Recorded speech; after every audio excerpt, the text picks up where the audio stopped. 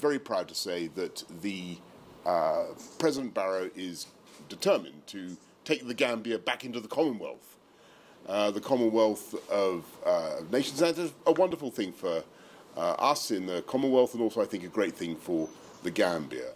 I believe in the importance of dialogue and in the capacity of Africans to resolve among themselves all the challenges on the way towards democracy, economic and social development.